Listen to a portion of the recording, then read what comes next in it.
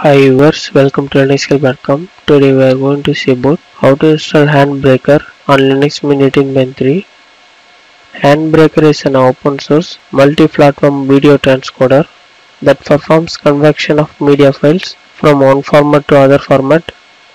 It can be used to easily transform DVD or Blu-ray disc to several formats like MP4, MKV, H.264 and etc.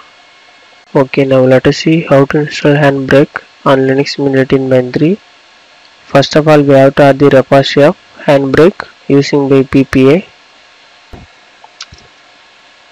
Click enter and continue.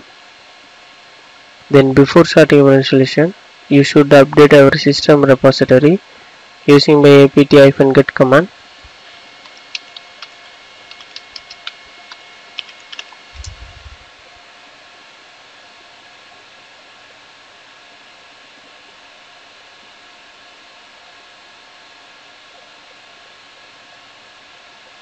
The update is complete now. Then finally we have to install the HandBrake application.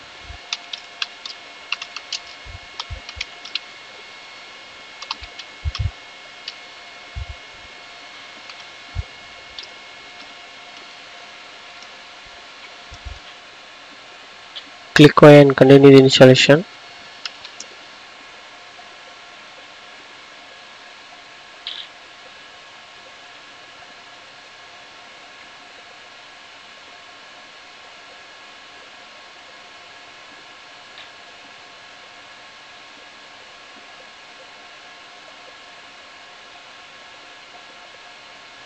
The installation is complete now.